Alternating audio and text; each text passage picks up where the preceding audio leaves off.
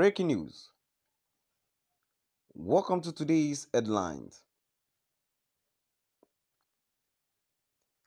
The Nigerian king who chose suicide instead of bowing to Queen Elizabeth.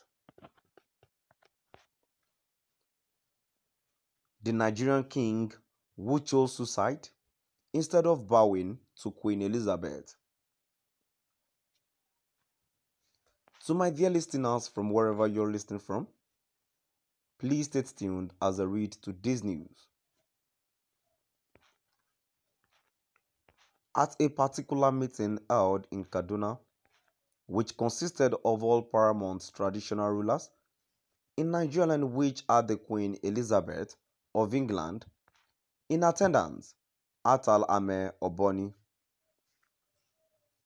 a revered Igala king, was asked to remove his cap to greet the Queen of England, as others had done. Though he refused until they said he should leave the meeting if he would not remove his cap, but Atta was not like others, or was he? It was a taboo for Atta to remove his cap in the public. The entire hall where they were staying was occupied by a swarm of bees, which emanates from the cap of Atta. Ame Oboni, which he removed in order to greet the queen.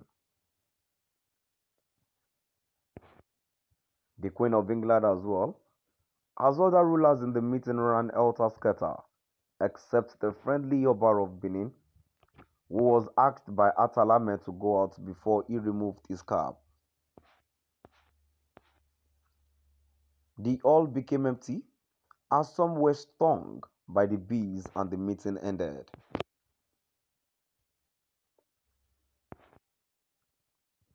According to history, Atta Ame Oboni was asked to be arrested and handcuffed by the security people, which they did, but the handcuffs fell off his hands.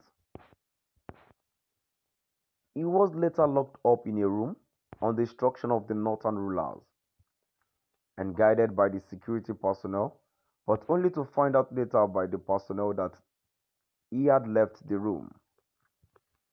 Yes, when the security were taking him to be locked up, he told his driver, Amanabo of blessed memory, to take the car and be going to Ida, while the security locked him in the room. He then warned Amanabo not to look back until he felt a cool breeze in the car. Though Amanabo argued a little that he cannot leave the attack there, but later obeyed and started driving back to Ida from Kaduna. After some time, he felt the cool breeze in the car, and Atta Ame was seated inside the car.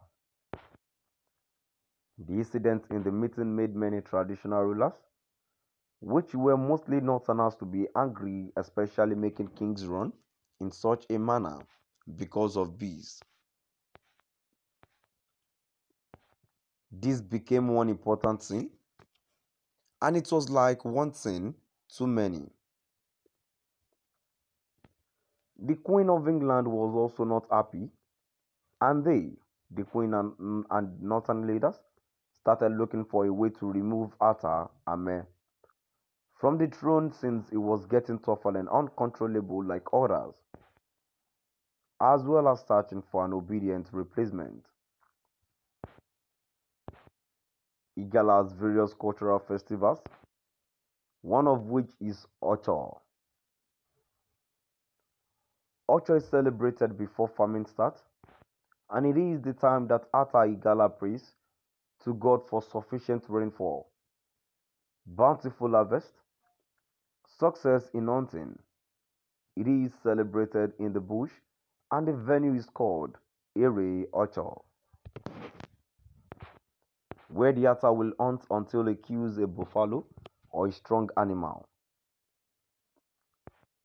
The community in Ida where Ocho takes place is called Ogo Efa.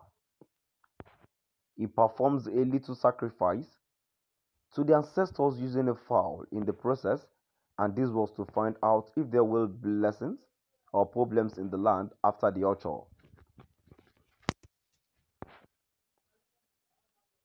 Before this time, the enemies at home among the Igala people, especially those having connections with the leaders of the northern region, were looking hard to get any evidence, either true or false, which can be used to remove him from the throne. The blood of the animal used as sacrifice at orchard ground now became what the enemies would use against him.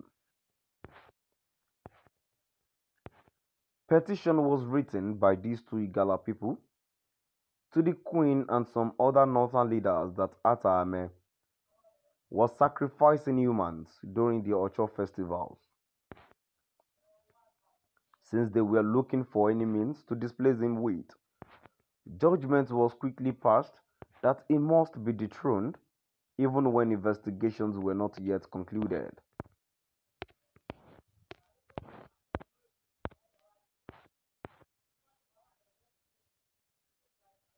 In addition, all the Igala cultural festivals, including the orchard, were immediately banned, and these remained for almost 63 years until Governor Yahaya Bello unbanned them based on the appeal of the present Atta Igala. Already, before this time, the Oba of Benin, who had such friction with the British, had already been dethroned and banished from Benin. So, Atta Ame Oboni knew that at that point, no matter what spiritual approach applied, it can only postpone the evil day, as his enemies will never relent until it was removed by them. The result of the blood sample, which was taken from the orchard venue and taken to University of Ibadan for analysis, had arrived, and it was proved that it was the blood of an animal and not human. So my dear listeners, now we've come to the end of our today's news. Please do drop by